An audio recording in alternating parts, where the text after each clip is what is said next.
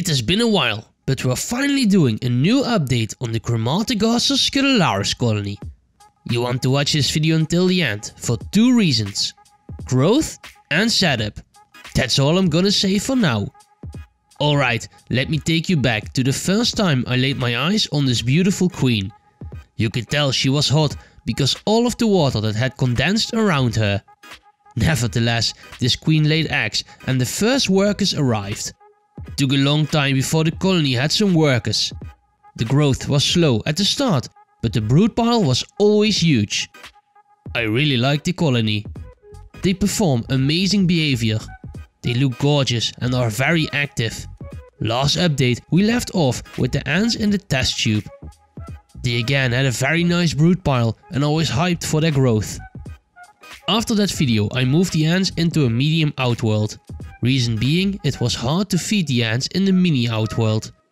So I moved them into the medium outworld so I could better feed them. Moving them was very easy. Disconnect the test tube from the mini outworld and place them inside the medium outworld. This is the easiest method of raising ants, the tubs and tubes setup. The ants felt right at home. Here you can see the colony a few weeks later. The colony grew a lot and some progress was made. You can see some workers have yellow heads. These workers are freshly born and the redness evolves over time. A few weeks later, much more activity. The colony size doubled. One test tube dried out, so I added another one to it. You can see the queen between the two test tubes. They use this more narrow tunnel as extra nesting space. Eventually, the ants dug behind the cotton and they started to occupy that space as well. I gave the ants some fruit flies and that was the last time I recorded them. This shot was recorded on the 20th of December, so around 45 days ago. In the meantime I put the ants in the corner.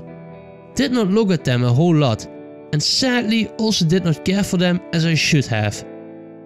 As you might know, the shop became a top priority because so many exotics were arriving at the store that needed care as well. But despite that, the colony now looks like this. Wait a second. How did they get in that nest? What is that nest anyway? Relax. Let me bring you up to speed. As you might have seen in my Tempano Managerium video, I'm developing new acrylic nests. This nest here is the small acrylic nest. Yes, it's tiny, but it's also meant for small species.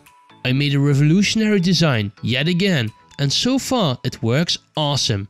I really love it and I'm hoping to launch a pre-order range soon so you guys can test it as well. Keep an eye on the store. Connecting the nest went perfectly. As you can see, the connector is not perfect, but it works. This is a small prototype, so small modifications still need to be made. The ants were pretty agitated from me connecting the nest and all rushed out to see what was happening. To me, a new ant keeper, it is pretty crazy to see this much activity in the outworld. I'm also so happy I applied Fluon on the lid. Otherwise I would be in real trouble with these ants. They get the name escape artists, but I rarely have had escapees. Could I have the perfect setup? Probably not, I've just been lucky. It did not take long before the ants moved into the new acrylic nest. When a species needs to be heated, I always take the old nest off the heat and put the new nest on the heat. This works 9 out of 10 times when moving colonies. The outworld the ants live in was extremely dirty, so I tried to clean it out as best as I could. Sadly, the feeder leaked and all the sugar water got stuck on the bottom, leaving this sticky mess. It was not really possible to clean, so I need to find another solution for that in the future. This is what the ants look like a day after being inside the nest. Crematogaster scutellaris is my top 5 favorite ant species. They are active, fun to look at, grow very fast and perform very interesting behavior. This year the colony will blow up in the thousands and they will be a great species to test my new acrylic range. Hopefully by the end of this summer they reach the largest size I have. Shall we set a goal? Let me know in the comments if you have Crematogaster scutellaris as well.